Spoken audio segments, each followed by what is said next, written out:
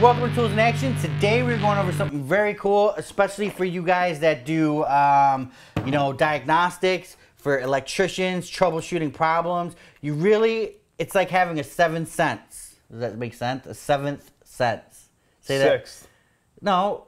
How many senses are there? 5. Are you serious? Yeah, right. Wait, is there? There's five senses, right? Are there?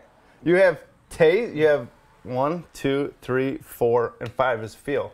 So it'd be 6 cents. Yeah. Okay, 6 cents. I was just thinking because that movie or something. Is there a movie, The 6th Sense? It threw me off. Yeah, 5. Okay, everybody says 5.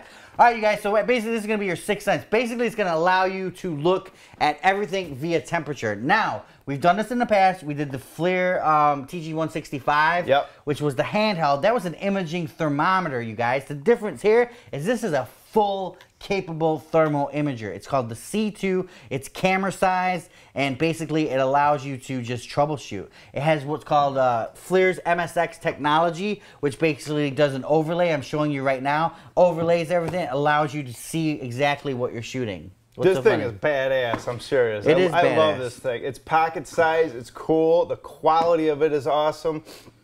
It's lightweight. And guys, I mean, you can see, I mean, it's cool. Yeah, I'm firing it up right now. It takes a few minutes to fire up, and since it is a full thermal imager, it does calibrate. What's the price point on something like this? Price point on this, I believe, is around $5.99, $6.99, which is really entry level, man. Yeah, but that's huge compared to the Milwaukee and some of the other ones we've seen. Yeah, big time. Not only that, you guys, it also has USB connectivity. That's how you charge it. And you plug it into a computer, and basically you can run reports. I'm showing you a report right now that we did on Eric's butt. Nice. No, I'm kidding.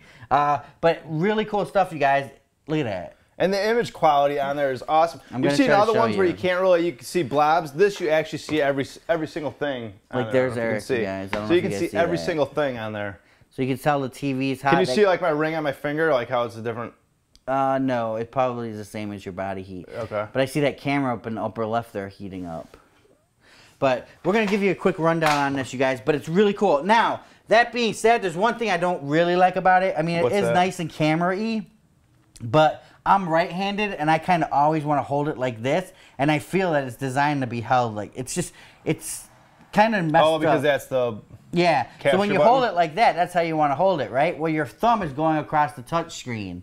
There, not that, and you kind of hit it or whatever. You know, there should be a thumb point right there, so I could just be easier to do that. Other than that, it's really awesome, and I would like to have seen a tripod mount in the bottom. Oh yeah, okay. You know, those are the only 2 things that I can complain about this thing. Other than that, it's awesome. If you're in the market for any kind of thermal imager, definitely check out the C2. What kind of features does it have on it, Eric? I'm gonna take a picture right now of all the camera equipment stuff.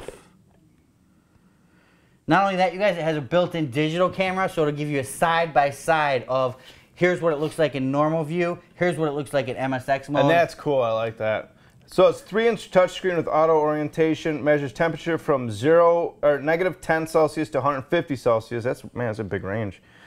Captures radiometric JPEGs for analysis. MSX thermal images. All right, that's about it. No, MSX technology, you guys. Real cool. This is cool as heck, man. Yeah. I mean, you really don't understand. Is it waterproof?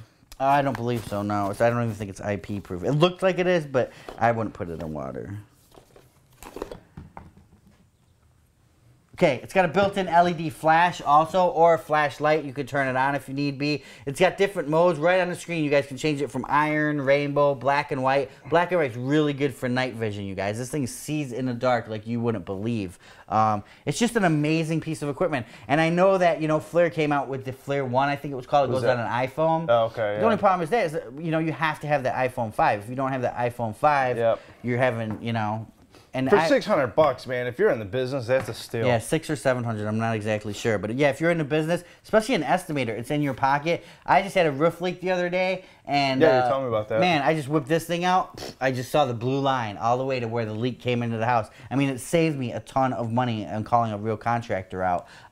Problems, you know, go through your house. Hey, this thing's heating up a little more than it should be. You know, what's going on here? Right, it's even great in wintertime or something like that. You can see where all your heat's escaping from, you know? Exactly. Oh, I need a seal around this door, or this window's got a bad seal, or whatever.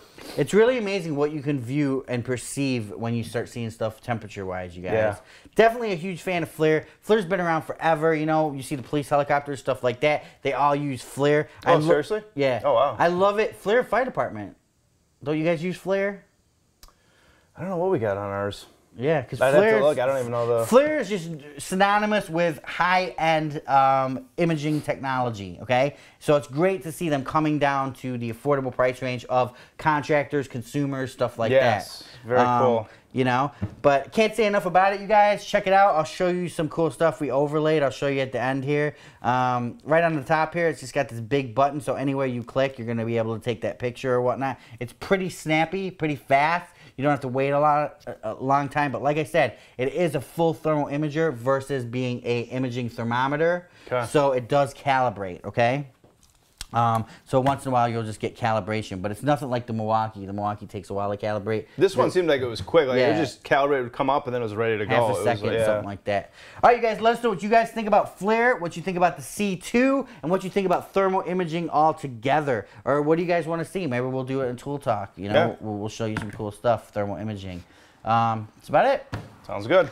Tools in action. Check it out. Remember, for more exciting tool action, go to toolsinaction.com.